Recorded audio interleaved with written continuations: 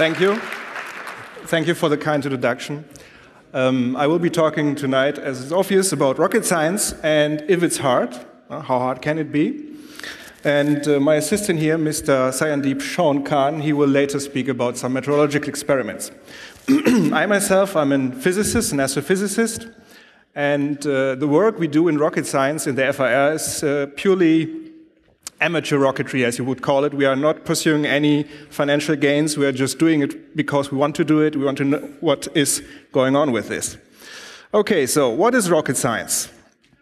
It may be something that is really complicated to understand and to learn. That's what they all say. Oh no, it's not rocket science. It's just a synonym for saying that's really easy. So in reality, it's to design, build, and fly rockets, of course. And that's what we do. And if you do it more sophisticatedly, with a lot of money, we call it aerospace engineering. So why would you do that? I mean, it's a lot of time and money and resources, you think. Yeah, why do it? Yeah, maybe you're just curious. Can we do it? Is it possible? That was what had driven the first pioneers, because it was totally unknown if you could reach space using a rocket at first. Then, of course, there's this main driver behind this rocket science, which is technology, where you want to achieve something like project something on somebody else. You know what I mean. And for me as a scientist, as a physicist, it's very interesting to see all these space-borne instruments giving us data that were not achievable from the ground, especially in the infrared. And for philosophers, it's just a treasure trove thinking about the vastness of space and what it means for us as human beings. So, of course, if you can get to space, why not travel? Why not go to other places in our solar system, like other planets, asteroids, or comets? You all have heard about the lander Philae that has landed last month on Churyumov-Gerasimenko's 67P. And I can say this name very well because I've been working on this project. And right now, I'm very proud to say that this lander that has touched down on the comet has my name on it. So, thank you. So, space travel leads immediately to exploration. So there are other spaces, locations around the solar system or even beyond that we would like to go to and explore, that is, look at it, measure in there, in situ, or bring back stuff to measure it here. And of course, if you do this for a long time, maybe in the future we can do colonization. So we can go there to stay and to survive on the long run. So these can be your motivations. Maybe you have another. Tell me. Yeah? If you find something else, I would be interested. So, motivation. Now let's come to the three modern rocket scientists. There were, in ancient times, Chinese rocket scientists. They're not well known, but they were there. But they were not very successful. It's a long story, but today we'll talk about the three rocketeers, as I call them, which is the first one is Konstantin Eduardovich Tsiolkovsky, who lived from the 1860s to 1935. And he was a poor guy because in the age of 10, when he was playing outside in Russian winter, he got scarlet fever and it left him almost deaf. So all his life he was, deaf, almost. So he became a bibliophilic autodidact because he had to drop out of school with 14 because the teacher couldn't get through to him. I mean, yelling all the time at a pupil is very difficult for the teacher also. So he started to read a lot by himself. And he went to Moscow in a library where he met a philosopher called Fyodorov. And he taught him a lot of things. And he read Jules Verne, especially these two little stories called From the Earth to the Moon, and the other one Around the Moon, which is a story about three men being shot by a cannon to the moon and going around. It's the first science fiction story that talks about lunar voyages, and it inspired him. Very fast he understood that it was not possible this way. Anyway, so he became a mathematics and physics teacher, even deaf. And he was tolerated by his environment, meaning that he ran around, mumbled something, and said, it's the old crook, no problem, let him talk. Yeah, nobody understood what he was talking about. He did aerodynamic experiments in wind tunnels, so he built them by himself, and he developed something that we would call today a Zeppelin, full metal, but the Russians didn't understand it, they didn't get it, the authorities wouldn't help him. And he became a philosopher in a branch that is today called cosmism. Very interesting branch. If you want, read it up. So the second one is Robert Hutchington Goddard. And he lived a little later than Tsiolkovsky. Unfortunately, he died very young due to cancer. And he had also a very fragile health, which led to voracious reading. And he was inspired by H.G. Wells. I'm pretty sure he also read Jules Verne, but we know from his diary that he was especially impressed by H.G. Wells. He became a physics professor, which gave him some autonomy and funding. But during his lifetime, he was ridiculed by newspapers, especially by the New York Times. And when Apollo 11 landed on the moon the same day, they, for the first time, apologized in the New York Times for being so bad to Mr. Goddard. He invented and flew the first liquid-propelled rocket, the first that this Earth has ever seen. And, believe it or not, since 1930 he had a workshop in Roswell, New Mexico. Yeah, I can change it, it's the way it is. And he was sponsored by Mr. Guggenheim. And in the end of his life, he accumulated more than 200 patents that were important for rocketry. That's a number. Anyway, the third one, closer to home, Mr. Hermann Julius Obert. He was also inspired by Jules Verne, and his father, he was a medic, a chirurg. He wanted him to study medicine, so he went to study medicine, but then World War I broke out, and he got wounded in 1915 in Carpets. And when he saw all this blood and everything, he saw, no, I can't continue medicine, it's not possible. So he switched to physics, math, and astronomy, which has much less blood. And he became a physics, math, and chemistry teacher at a gymnasium, but he was very restless and started to think about rockets. And his ideas that he put forward in the early 1920s were violently opposed by so-called scientists that said what he was thinking about was totally utopian and not possible, and he was a total loon. Anyway, he developed the first German liquid rocket engine. Just a few years later, in 1930, it was the first test, together with his pupil Werner von Braun, that some of you may know. And, interestingly enough, he was a philosopher and parapsychologist. Oh, yes. So, now a few important points in the lives of these three rocketeers that we know of. And one that we know of very precisely because he kept a very nice diary is Goddard's Epiphany, sitting on a charity on the 19th of October of 1899. He has just read H.G. Wells' War of the Worlds and had some chores to do outside, and instead of doing the chores, he went on a charity where he thought about. And he said that it was one of the quiet, colorful afternoons of sheer beauty, which we have in October, in New England. And as I looked towards the fields at the east, I imagined how wonderful it would be to make some device which had even the possibility of ascending to Mars, and how it would look on a small scale if sent up from the meadow at my feet. I was a different boy when I descended the tree from when I ascended, for existence at least seemed very purposive. So here we have a clear case where a single moment in life changes everything for this man. Then, another very important point, this time for Mr. Tsiolkovsky, was the first publication called The Exploration of Cosmic Space by Means of Reactive Devices, also known as rockets. This image you see here is an early sketch. It's not from the book. He had a refined version there, but it's very difficult to get the book because it's in Russian and you don't get it in digital form easily. So he said in this book that space travel is feasible, which was totally preposterous at that time. Recoil propulsion is needed to move in vacuum, so he had it figured out. Gunpowder is not energetic enough for propulsion, and remember that since the 12th century, every single rocket that I know of had been built with gunpowder. And he said, but there are liquids sufficiently energetic, so there is a loophole. Even if gunpowder is not good enough, there are other liquids that can do it. And he also named them. For example, liquid oxygen and liquid hydrogen would be an ideal propellant combination. And this is very interesting because liquid hydrogen had been synthesized only a few years before in small quantities. And he was thinking about burning it in tons and tons of stuff, where 1 kilo would cost like 1 million euros, okay? So he was way, way ahead of his time. And as is the case with such pioneers, nobody understood what he had written in this treatise.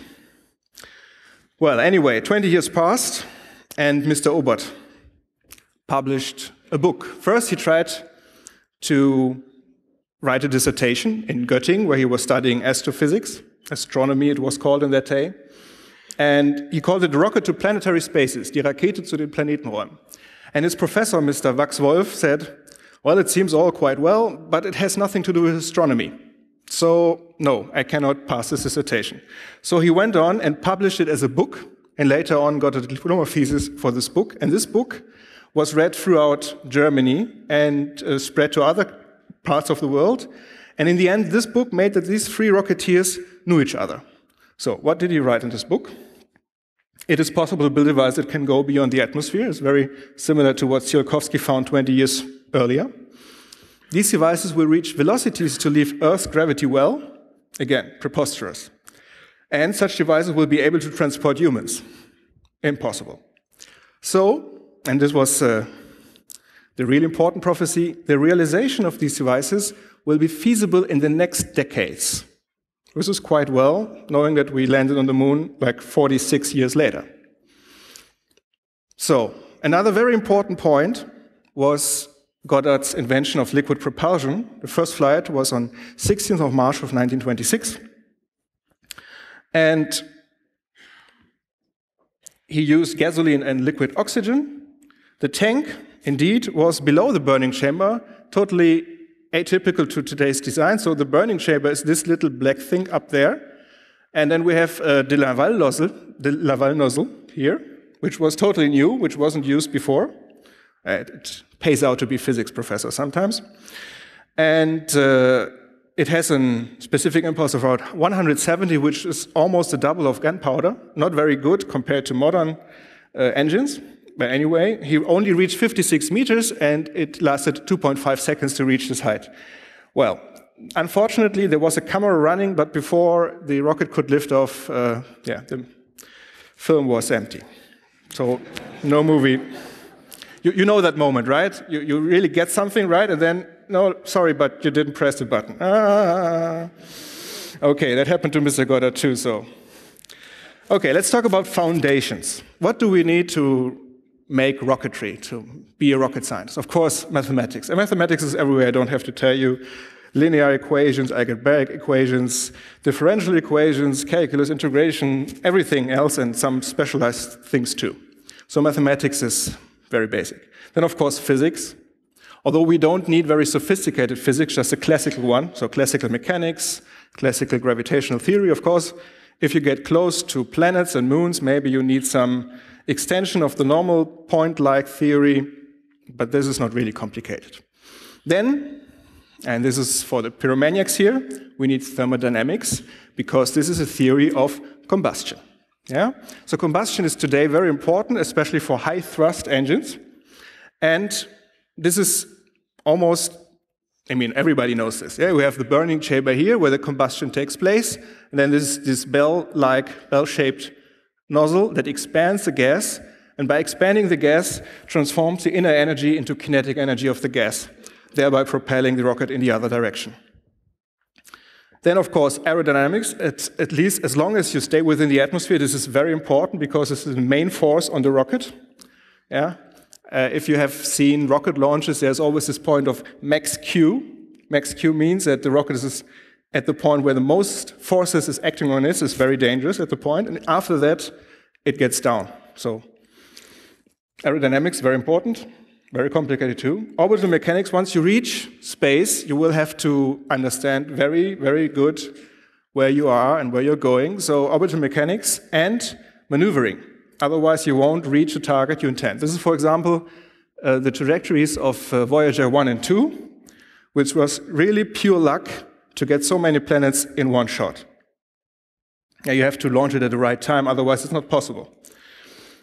Then you need a lot of mechanical engineering. So this is today much easier than it was like 40 years ago. We have today CAD/CAM, we have CNC milling machines and lathes and everything. So much easier and much easier to reproduce, especially because our materials today are more, if they say it's aluminum, it's aluminum. It's not just some crap. Yeah. So we need a lot of metal working, milling, drilling, whatever. And this is coming now more into focus. You will use composite materials if you need a lightweight structure that is sturdy enough.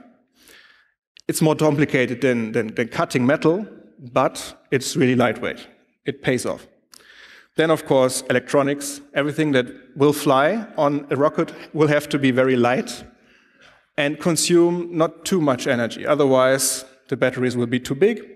This is prohibitive. I mean, we're not in the Apollo era anymore. We don't need hundreds or thousands of watts to run a computer. And this I don't have to tell you, we need a lot of software today. In the beginning, the first rockets were launched without digital computers. They were launched with analog computers. So-called Mischgerät was the first of them. And there was not one single line of code. Remember that. They flew the first rockets with that until the Apollo program. The Apollo program was the first one that really used digital technology. And very important, once the rocket is gone, and normally they are gone very, very fast, the only way to get your data is through telemetry. No other way around. Okay, now let's see how rocketry works. The principle of every rocket is the so-called recoil principle. That states, and this is a direct result from the homogeneity of space, Noether theorem, the total momentum of a closed system appears constant for an inertial observer. Or with Newton, if there are no forces, the total momentum doesn't change. So if you look at a rocket at a certain time, and the next moment, it expels a little bit of mass with a relative velocity u. So this is the velocity minus u in relation of the center of gravity of the rest of the system. Yeah, so you go from here to there. Of course, it's a continuous, but just think about atoms flying away. So anyway, if you say that this is conserved, then the total momentum in this moment has to be equal to the total momentum in this moment, and this leads to the simple equation. I know equations make people run away. This one. And if you look at it very, very closely, you see it's much easier. It's this one. So if you divide it by the time, delta t being, you get a differential equation. You can integrate, yada, yada, yada, and you get to Tsiolkovsky's formula. He found that in 1800 something, so it's not complicated at all. Yeah? No, really. It's not wrong. It's wrong. Okay.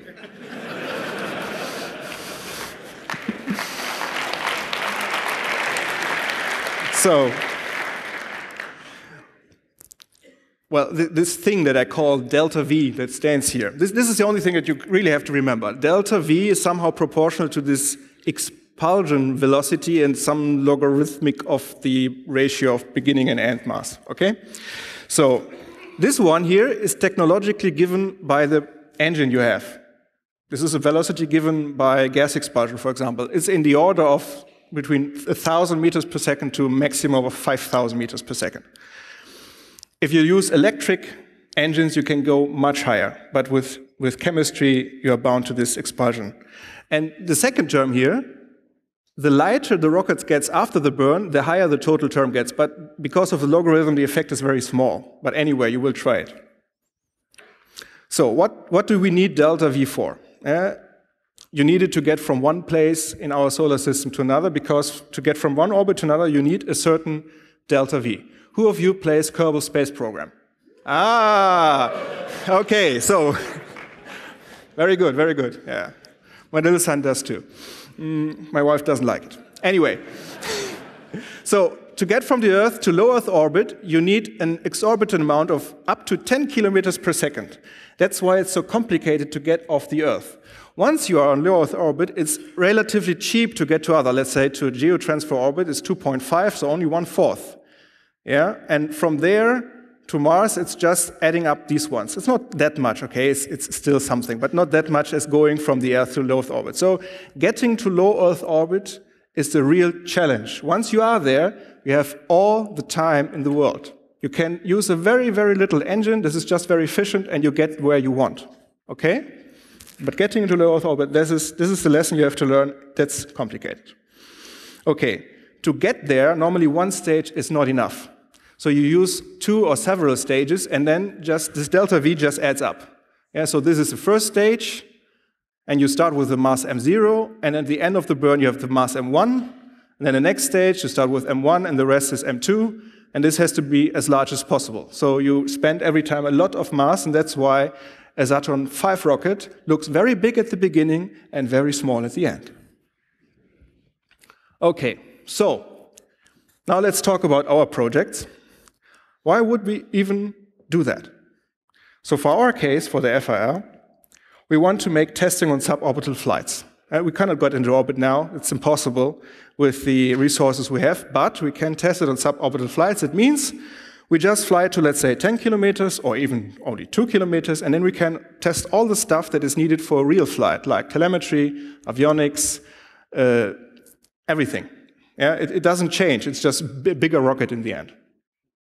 Then, even if you only go to a few kilometers of height, you have almost minutes of zero or microgravity. So you can do really interesting experiments without going into space. And what we really want to do is cross the Kármán line, because at that moment, the Kármán line is at 100 kilometers, it's just a definition. There's no real line there. You can go up there and look, there's nothing. Anyway. One day we just thought, okay, when are we in space? It is 60 kilometers? No. It's 80, 120, let's take a round number. Let's take 100 kilometers, and that's the Kármán line. Normally you say Kármán line is defined by there is no possibility that a plane can stay up there. You need a rocket.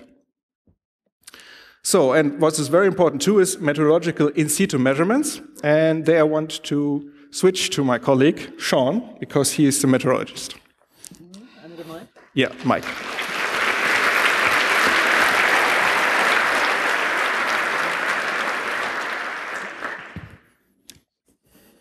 Thank you, David. Greetings, ladies and gentlemen. So David has already mentioned that rockets are one of the possible means to access the interplanetary space, and you can do some kind of science in interplanetary space. We can also do some really interesting science without going to the interplanetary space, up to a height of maybe 8 to 10 kilometers, that is the upper limits of the troposphere. In fact, you do not even have to go to 10 kilometers, you just go to 5 kilometers and you can do really interesting stuff. Let us take a look what we can do there. Look at this, no? Yep. Genau. So, here I have quoted a line from a paper from Van der Leyen Martins, and this paper was published in the Atmospheric Chemistry and Physics Journal, which is an open access journal from the European Geological Union. And there he writes that, unfortunately, all the methods that we have today, including today's radio sondes, including today's satellites and radar methods, they are not enough to study, for example, a cloud. Particularly, he emphasizes that the thermodynamics that is happening in the top part of the cloud, which is illuminated by the solar radiation, is entirely different than what is happening in the bottom side or the side parts of the cloud, which is not illuminated. And thereby you have entirely different thermodynamic phases, entirely different dynamics of water vapor condensating and again vaporizing. And this can have really deciding effects on the climate system of this planet. Why this is important for us? Because if any one of you have read the report of IPCC, the last one and the one before that, you will see that the surety that we have on our knowledge about aerosol systems, more specifically on clouds, is really, really low. If you want a quantification, then the amount of error is in the order of 300%. And therefore, investigating aerosol systems, or more specifically, investigating clouds, and the indirect effects, how they influence the albedo of the planet, is really important in order to predict what the planet is going to look like in the next years or in the next decades, and how the climate system is going to be affected by that. Why? Rockets make a very interesting and a very perfect way of investigating that will be cleared from this picture.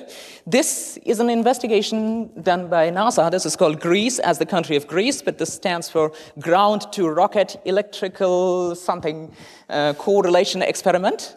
And what you can see here is that a rocket is delivering a sonde directly inside an aura. So the Important part here is that a rocket can do really precise sonde delivery, really precise instrument delivery.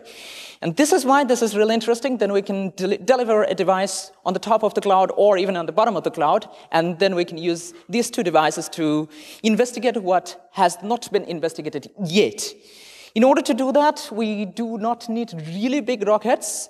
First, let us take a look at this rocket. This is a sounding rocket called Javelin. This was developed to study the upper atmosphere, more specifically the ionosphere, and the ionization properties of the ionosphere so that the Americans could develop radio communication technologies more efficiently, but we will not need that kind of rockets. We'll need much smaller, much low-flying rockets. And Dr. Madlener will tell you more about such kind of rockets and their flight properties.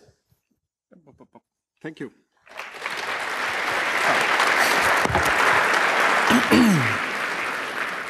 So, as you have seen, Sean is very passionate about clouds. So this is a typical CanSat. This is not our CanSat, this is just one CanSat. It's a very small satellite, really as big as a can, nothing more. And you can today, with modern microelectronics, you can put something in it that can measure whatever you like. Yeah, I mean, there are so many sensors today. Just go on the internet and search for Arduino or whatever, and you get for $50, you get so much that you can, make like 10 CanSats. Anyway, so what do we want to do, and how do we do it? Our philosophy at FIR is to keep it simple, stupid, with or without comma. So we use solid rocket engines mainly. We are also working on hybrids, but they're a little bit more complex. So solid rocket engines is what we have used the last 9 years. And they are based on something we call candy. Actually, you can really eat the ingredients. I wouldn't recommend to eat it in block, but it's sugar, it's salt that you normally put in meat so it doesn't get bad, a little bit of charcoal, which is not good for the taste, and iron oxide, which is more healthy. Anyway, we use always common materials, so we use aluminum, we use steel, we use multiplex, wood, we use PVC, whatever. You don't need something exotic like magnesium, aluminum, whatever. Yeah, it's not necessary. Sometimes we use also glass fiber. Carbon fiber is nice, but it's very difficult to handle. It's bad for your lungs, and it's very expensive, so we don't do that. We use standard manufacturing techniques, so milling, drilling, the lathe, turning. These are allowed, and we always use a low budget. So none of our rockets is more expensive, let's say, 2 kilo euro. Yeah, this is our budget for one rocket. Of course, a lot of money goes into all this running around, going to Denmark or wherever, but the rocket itself, it's very cheap. And to keep the budget even lower, we built them to be reusable. So parachutes. Okay. So what have we done in the last years? This is from 2005. It's called Arguna 1. It was a nice little rocket, 3 meters long, 16 centimeters diameter, so like this. And it could fly to almost 1 kilometer. And this is a flight in, I think, 2006 or 7. This is pure candy, as you can see from the white smoke. This is soda powder, essentially. And you don't see a flame. The flame is very small because it doesn't burn very hot and it has some specific impulse around 140, which is not very good, but it's extremely cheap. Like 1 kilo costs us like 2 euros. And on this rocket, it's just 2 kilos or so. So to build rockets and to fly them, that's not the expensive part. The expensive part is to get there and to get the permission to do it. It's more expensive today, at least. So this is the Arguna 2, which was built a year later and was trimmed to be very fast. It has a diameter of only 11 centimeters here, a slightly larger motor, and it getting up to about 2.5 kilometers with the median motor. The big motor was never used. The big motor, so the aft part is the motor. So the medium motor is like from here to here, that's all. And the big motor, the end motor that we never use, would go up to here. Yeah? And we did never use it because it hadn't the permission to go up to 6-7 kilometers. That's the only problem we had at the time. Anyway, we flew it a few times. This is also, again, normal candy, as you can see from the white smoke. Then we built, in 2008, the Arguna 3, which is not very much larger, but very much thicker. As you can see, this is 20 centimeters diameter, so you can pack a lot of stuff inside it. Yeah, because we understood that with the Arguna 2, which was very fast, it was very difficult to put anything inside. Well, at the time we had no Arduinos. Now it's not a problem anymore. Anyway, in flight it's slightly different because this here is what we call Suka, super candy, which is a mixture. Yeah, it's not my invention. It's the invention of Dr. Oeckel, which has a patent on it. He's a member of our club. And the patent is just to protect it so no one can take it away, so everybody can use it. It's essentially candy with a lot of aluminum powder, like 200 micron powder, and it goes really, it has like 170 seconds specific impulse, so it's a lot of more power behind it. Okay, so in 2008, 2009, we thought about, okay, now we build 3 rockets, but we want to go higher, like 10 kilometers or so. And we had contact with the Danish club called the Danish Space Challenge that operate from this little town close to our house. And then we had a motor.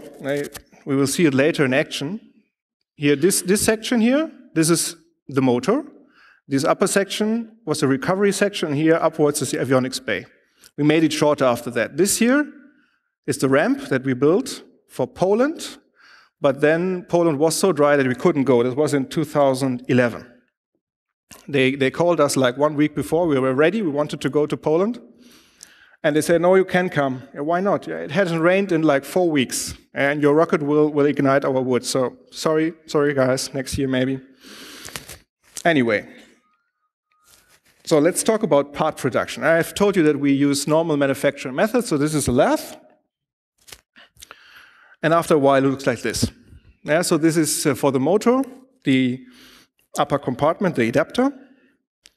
And these are the parts, the couplers, and for the avionics bay, the separation coupler. So these are the normal couplers for the tubes, and this here is for the motor.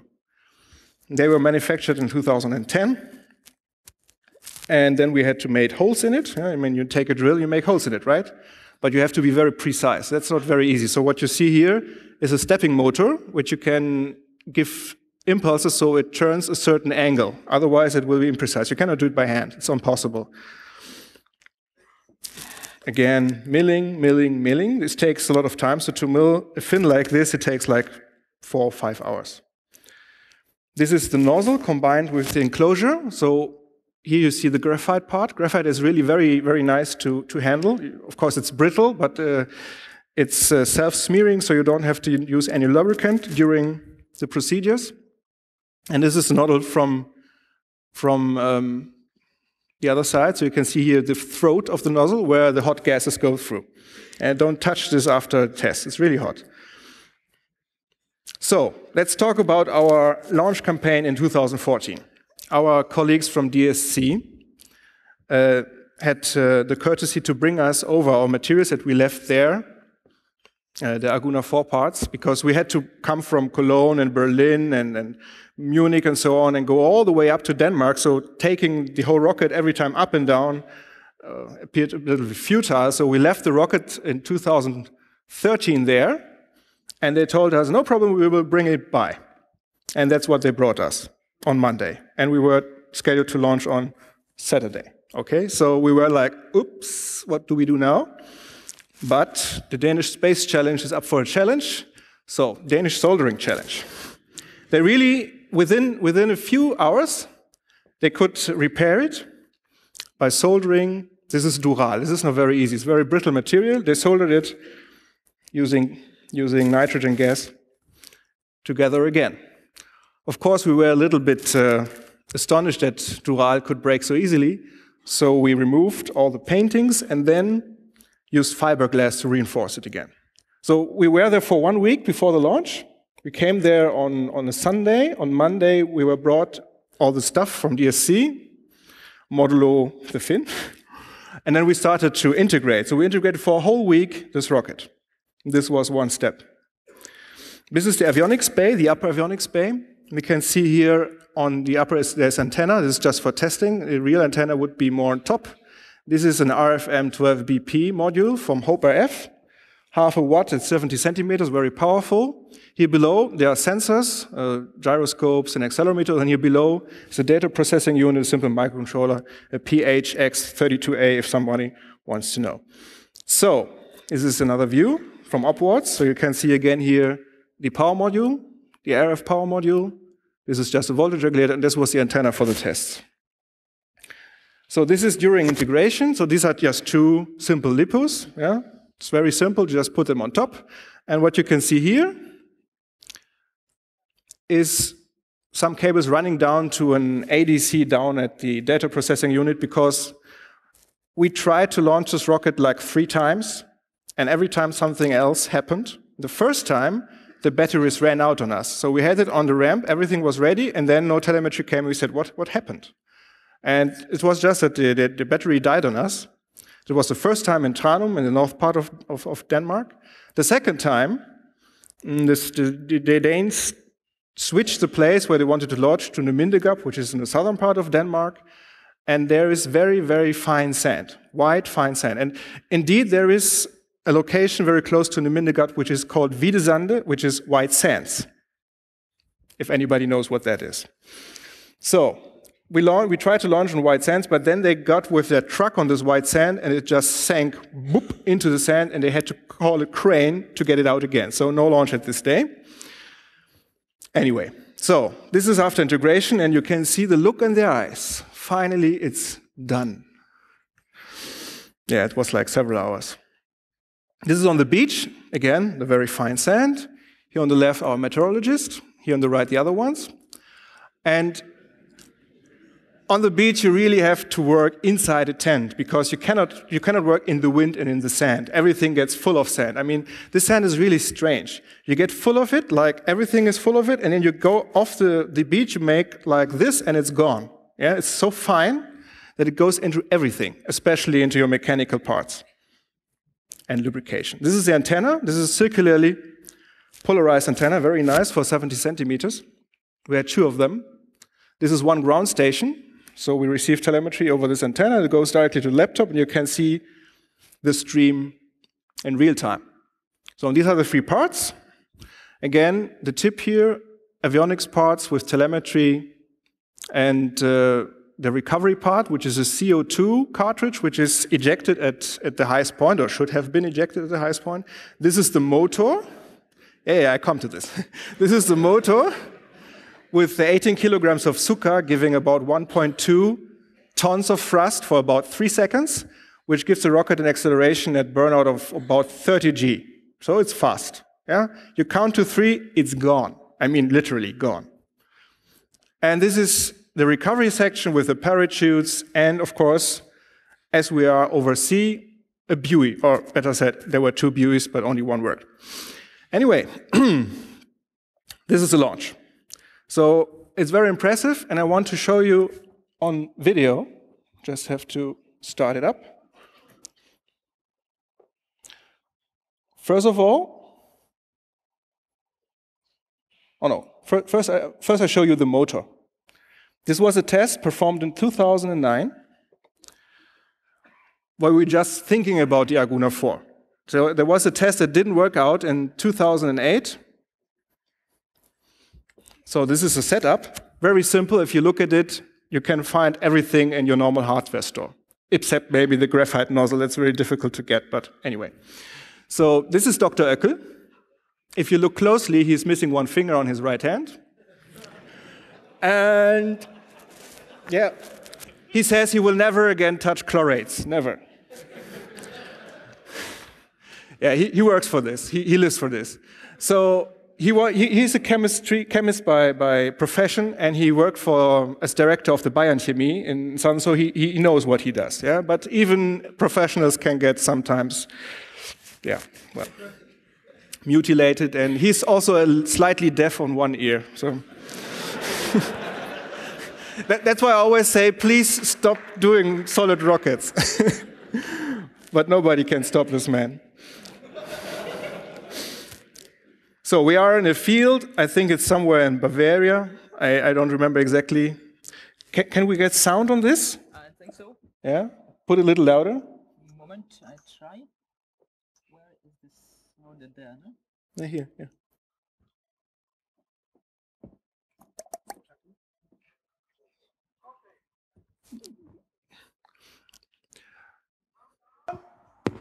Fünf, 4, 3, 2, 1, 0. Pop. Wait and see. This Suka is very slow, and we have a reason why it's so slow. We tested it at BAM. It has this BAM certification, which is, in German we say, without BAM, no boom, okay? This is very important. You are not allowed to use such pyrotechnics without the proper registration and everything. So Dr. Oeckel has the certificate to manufacture that kind of stuff. And of course, as I said, he had problems with chlorates, so he switched to nitrates, and nitrates are also very volatile. So they tested this motor, and they found out that the Suka is extremely sturdy. That is, you can go at it with a hammer. You take it, the piece of Suka, you take a hammer, and you can really club it. Don't try this with any combustible rocket fuel. Yeah? But this one is really, really very slow. That's why it takes so long until it gets started. You really need the motor to build up the pressure until it goes. And when it goes, I'll tell you. Okay, so first of all, I will show you the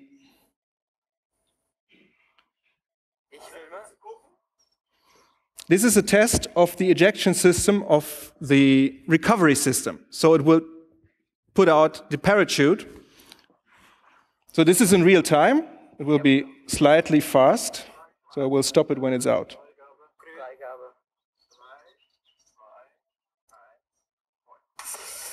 So that was it. Yeah? So this happens in midair in the highest point. It just ejects through CO2. And what we see here, well, this is avionics, and here, connected to a shock band and a carabine, this is a drogue chute from a drone called CL289, which is very cheap, like 10 euro. But it's of the best material, it's aramid. And here, down here, you have the buoy, the one that got destroyed, but one buoy, another one is in the lower section. So there is one shock band that goes down to the lower section, and at a proper time, or height, to be more precise, at 400 meters, a second pyro resolves a junction down there, so the main chute can get out the second buoy. So, and this can be shown also in slow motion, so you can really appreciate what's happening there. Please look for the CO2 snow. I think I have to, this is really slow. Takes a lot of time.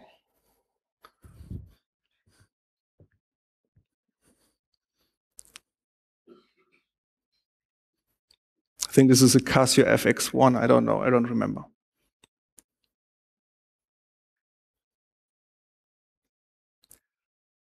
Just to the end. Now, okay? So this is what happens in slow motion. We made a lot of tests, and this was very, very spectacular during daytime. We did some tests during nighttime. So this is the launch itself. This is slow motion. I tell you, this is slow motion. This is like half the speed of the real rocket. Bye-bye. In reality, it's like, where did it go? Well, it was very funny this day because we had at the beginning, we had blue skies, really nice weather, and then the clouds came. And then our Danish friends from Danish Space Shuttle, they had also a rocket, a little smaller one, not too small, but not that fast. And it went into the cloud, and in the cloud something happened, like boom. And then on the same trajectory, the rocket fell down. Like, so as if the cloud would have munched it up or something. And then this one got up, and we got nice telemetry, but it went down, and we never found it again. At that day. So we were a little sad, but we had the telemetry. So we were glad and sad at the same moment. Glad because finally we could launch the rocket, and this is sad because we couldn't take it home. But 2 days ago, later, when we were there on Sunday, thinking about nothing, a mail came in and said, look what the cat dragged in. and there our rocket was again. It had survived with one buoy.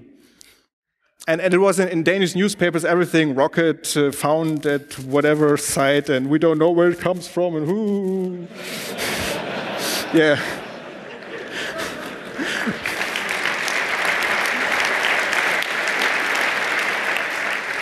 But the chairman of DSC, he's a journalist, no problem. His press release was flawless. Anyway, so that's what we have been doing now. We will try to refit the Aguna 4, which is now in Denmark, using a dart to go even higher. This one reached 6.5 kilometers. I could show you all the telemetry, but it's not really very interesting. It takes a lot of time, but if somebody's interested, please ask. And this will be our next rocket. Okay, there are no lengths, but this is like the same length as the Aguna 4, like 4.5 meters, but like 30 centimeters diameter or so, 20 to 30 centimeters. It's called the Aguna 5, and we have already a mock-up. Not a fly-in version in the sense that it will go like 50 kilometers high, but a mock-up that will go up to about 2 kilometers, just to test everything, aerodynamics, and so on. Okay, so that's for today. Please, if you have questions.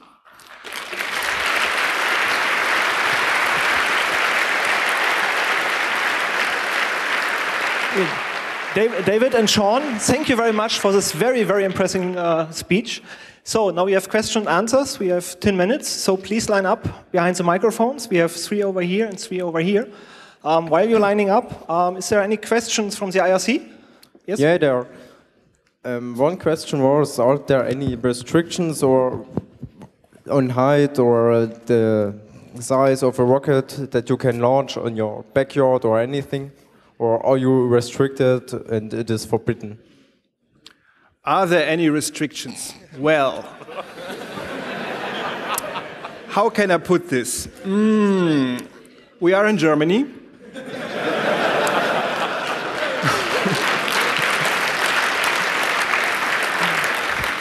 Actually, we have been trying to launch rockets from a military ground since 2006, which is now, let me see, well, wait, 8 years.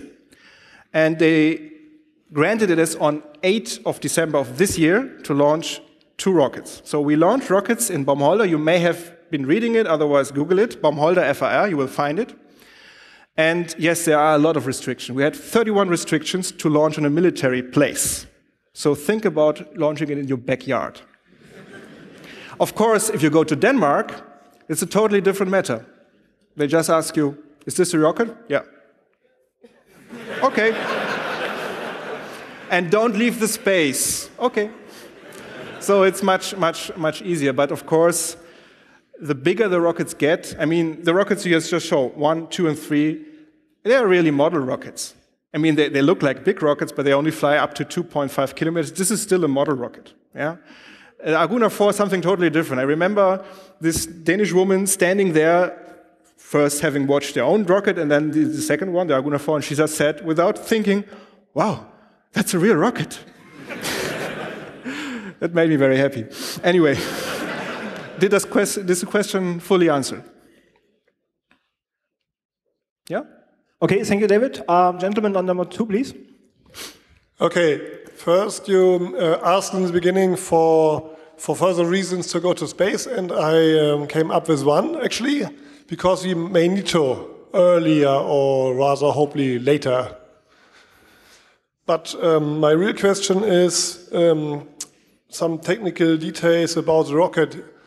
You mentioned it, right now it's rather a model rocket, and it doesn't really go to space yet. And I'm wondering what the next steps are, especially because I guess you will not get into space with sugar alone. Well, we don't want to, but there are people, there's a project called Sugar Shot to Space, SS2S. They really try it, but they have a problem because candy, this is sugar, propellant, has one drawback. It's eatable, but it has one drawback. It's brittle. So if you make large grains that about 12 centimeters diameter the problems start that when you start up the engine and the pressure peak comes up, then some of the grains may break. And if a grain breaks, that means that the area, the burning area, will vary very fast, which will produce a pressure spike, which will make a faster reaction, which will produce more pressure, you guess it. Okay, the next question is, you mentioned the price, 2,000 euros, and I wondered what the maximum weight is you can transport up to, well, what Arjuna 4, you mentioned will go 10 kilometers high. What's the payload you can transport there? Yeah, we are aiming for, the thing is, the rocket is really, really heavy now. We make it that heavy because we cannot go that high. So the last time we had 30,000 feet, which is approximately 9.1 kilometers of ceiling. So we didn't want to make a very agile rocket, very, very high-going rocket. So we were happy that it stayed below 7 kilometers. Yes, you have to have some margin, otherwise they don't believe you that you really, Anyway, we could transport like 5 kilos or so at the moment. Of course, there's not enough space unless you put in steel or something, so something like 2 kilograms is more realistic. Yeah, that's totally enough for a lot of avionics. Okay, and my last question is about testing.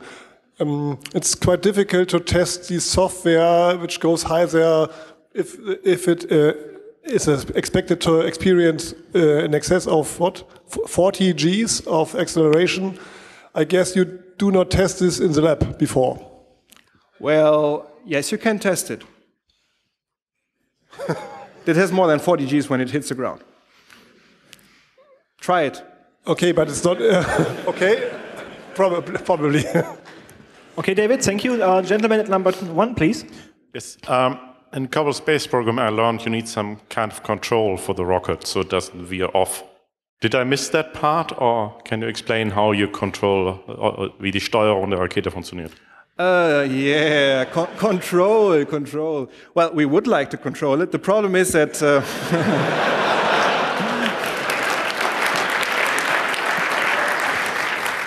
as I said, keep it simple, stupid. So at the moment, no control. Of course, the rocket is stable, yeah. So it doesn't go anywhere we don't want it to, but it's passively controlled on its trajectory. So you once put the ramp up and you aim for the direction, and that's it. And because they accelerate so fast, they are immediately stable. Yeah, the momentum chord is like half a meter, so there is absolutely no motion. It's like straight arrow. And of course we would like to control it, but what's the point at the moment? At the moment there's no point because we have solid rocket motors that burn out in 3 seconds. So after that, what do you want to control?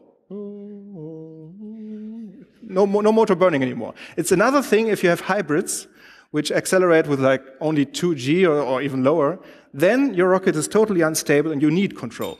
And there's no way around it. So what we will do is take this very nice O motor, propel it to 30 Gs up to 1.7 Mach, and then put a little dart on top with a little hybrid motor, so it's stable.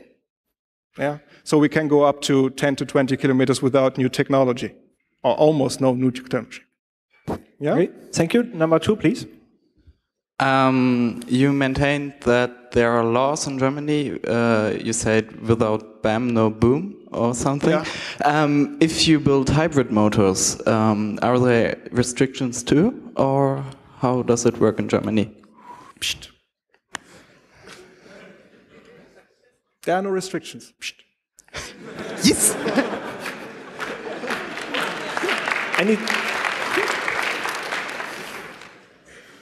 Anything from IRC? Okay, number 2, please. I've seen people using balloons to do measurements. That sounds a lot cheaper and easier. It's a lot less spectacular, but why aren't you using them? That's the point. That's the point. It's less spectacular. Number one.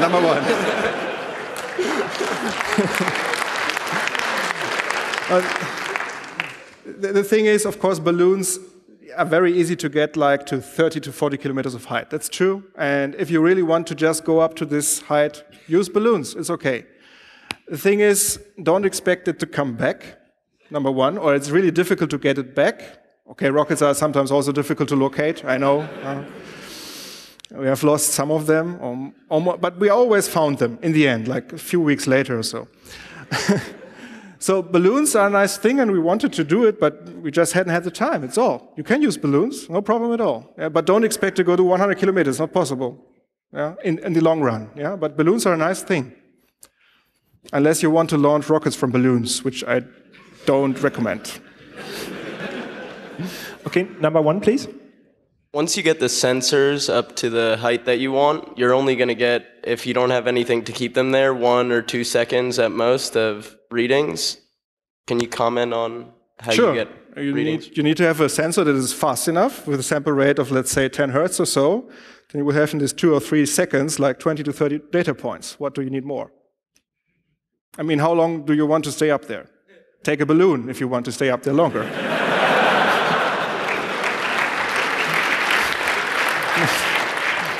It's a valid point. The thing is, using a rocket, you get a profile, an almost instantaneous profile of all the measurable observables from the ground to the top, fast. With a balloon, you take several minutes to half an hour to get through all of this. And you get it twice, up and down. May I also make a comment here? Yeah, sure. Well, there's one more thing. The delivery of the device is very, very precise. So if you have a particular cloud layer, for example, you want to investigate, then you will not use a balloon because the crosswinds may drive the balloon somewhere else, somewhere far away from your cloud or somewhere far away from your halloed zone. You'll use a rocket which will directly deliver your device where you want it to be. Yeah. Okay, thank you. Number two, please. Yes, if you use GPS with your rocket, does it actually maintain a lock on the signal? That's a real problem. With the Arguna 4, I didn't tell you. The thing is that the Arguna 4 was a full metal jacket, so no GPS receiving. And it went up to 6.5 kilometers, and we anticipated to go up to like 7.5-ish, but it didn't, because the drag was higher than anticipated. But that's why you do the flight, right? You don't know everything. Aerodynamics is really complicated, especially with such a strange rocket. It's very, very strange ratio of length to diameter. And so the GPS receiver was inside this full metal jacket, so no signal at all. And our idea was, while it comes down, we'll find a fix, because we had calculated it had 3 minutes to get a fix. Okay, in theory. The problem was that when it opened like 10 seconds too late, because somehow, we don't know why, the two avionics computer did not detect the highest point. This is a software problem. We are not responsible because this stuff was bought, okay? So it was the only equipment that was not made in-house, okay, and it failed. So we have learned that lessons. We will make our own avionics the next time. Anyway, it fell like for 10 seconds, and you can imagine if you let something fall for 10 seconds, it has like 360 kilometers per hour, and then it opened, like you saw there, in midair, and the parachute, the drogue chute, was especially designed for such a case. Otherwise, it would have just ripped into 1,000 pieces. So it just ripped at one point. And the rocket fell faster than expected. So after 120 seconds of full telemetry and the first fix showing up, because we saw the time, it fell into the water.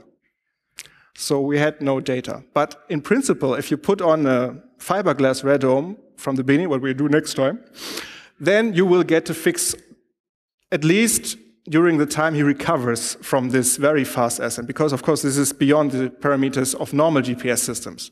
There are people that have a pimped up GPS system, maybe sitting here in the room. Yeah? If somebody thinks about this, come to us. Really interesting device. Okay, thank you. Some question from IRC? Yeah, there was another question. What are your problems or points against using the balloons instead of the rockets? No. I have no points against using balloons instead of rockets.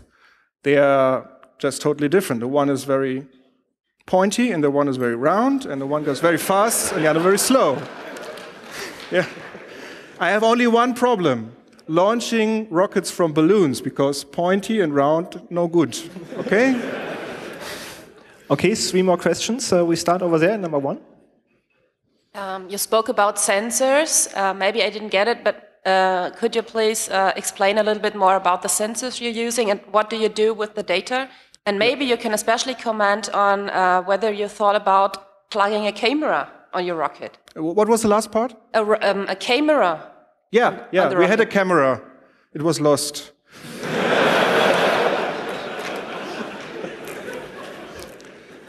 It was lost during integration. It's worse.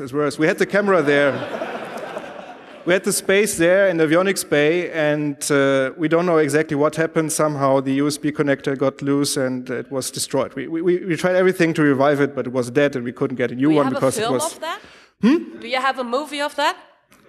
Of the destruction of the camera? From the camera. So that the camera filmed until its end. No. Before the launch, during integration, the camera was destroyed by integrating it. So we now know that we need a backup camera, okay? Okay. No, but the question of the sensors is of course, interesting. We use inertial measurement sensors, which are totally common nowadays. You can buy them like 10 degree of freedom sensor boards on the internet for like 15 euros, where you have a gyroscope with all 3 axes, the accelerometer, and the barometer. And we also used a module which goes up to 24G on all 3 axes additionally. So you can follow the trajectory of the rocket. And this was on board. And of course, the most important thing for the height is the barometric sensor, which was a BMA 180 of Bosch, which has calibration on board and everything, very nice temperature compensation, and extremely cheap. So there are other sensors too, but they are so dead cheap today. It's just no comparison to like 10 years ago, where you really had to make a bridge and a very high sophisticated 24-bit AD or whatever. Yeah, it's very, very cheap today. So we had just trajectory measurements, so inertial measurements and the pressure. And we wanted to do also measurements of the temperature on the tip, but that didn't work out because we had a problem with the antenna. We had to change it, so there was no temperature sensor on the tip because you would have the stagnation temperature. And from that you can also deduce the speed of the rocket relative to the atmosphere. Yeah? So these are the typical observables that we use at the beginning. And of course, later on we want to use more meteorological observables.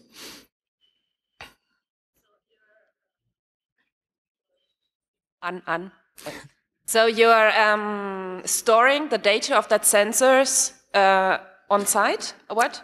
Luckily we didn't, otherwise we wouldn't have had 1 byte. No, we send it directly as a stream downwards on 70 centimeter band. It's not a lot of bandwidth, that's why we don't have too much data. It's like 30 kilohertz or so on bandwidth. And we send just NMER sentences downwards. So like the GPS sentence, you just get an ADC sentence and an EMU sentence and so on, and just stored on 2 separate locations, on 2 laptops, in real time. And of course, we have also an SD card on board where it is streamed on, but if the SD card is lost, it's lost. No, that's the problem. So you can reproduce every launch you do with the data? Yeah. Sorry, we're running out of time, so one very short last question, and then we have to close it here. I have a short question regarding propellant. Some years ago, I read about Alice propellant consisting of ice, water ice, and aluminum powder. Could you tell us something about it? Yeah, sure. It's water and aluminum. No, it's very fine aluminum, and the principle with sugar, azúcar, and this Alice is almost the same, because as you know, carbohydrate is just a carbon skeleton with a lot of water around it. So what you do is that the water burns aluminum, while then the carbon also takes a little bit of the water, and then you have CO2, aluminum oxide, corund, and a little bit of sodium, sodium carbonate. And the thing with Alice is that it's really difficult to store. So unless you go to the Arctic or Antarctic, not so practical, because it has to be frozen. Then it's a nice propellant. I read a lot about it because it has a very high specific impulse, and it's almost inert during handling, so it's very nice, but it has to be cold, really cold. And this was like spring in Denmark. It's warm. Okay, thank you. David and Sean, thank you very much for this very impressive speech. A round of applause. Thank you.